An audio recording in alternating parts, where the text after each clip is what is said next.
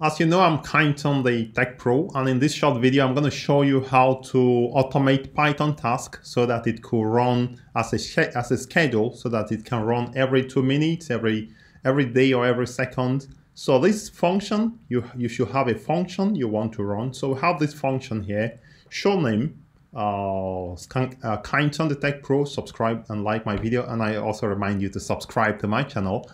So I want this function to run every, let's say, 5 seconds. So the first thing you want to do is to go to install the schedule. So let's see. So the first thing you want to do, so if I come to my command prompt, you can say pip install schedule. So, actually it should be schedule.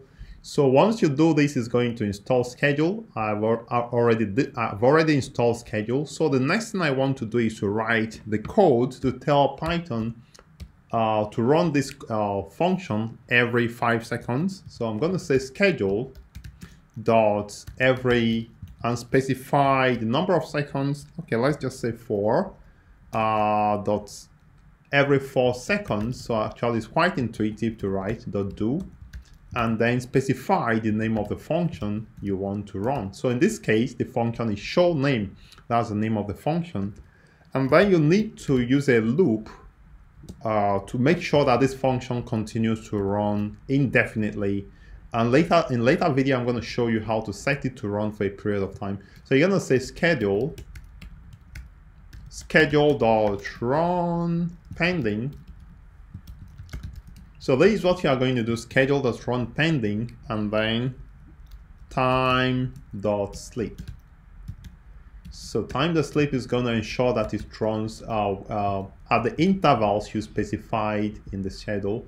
So at this point, I think we are good to go. So you're going to sleep. You're going to sleep 1. So I'm going to run this code now, and let's see if it works. And if it works, that's great. So I'm going to run it now. Okay, schedule is not defined. Actually, we need to import schedule and also import time. So I'm going to say import schedule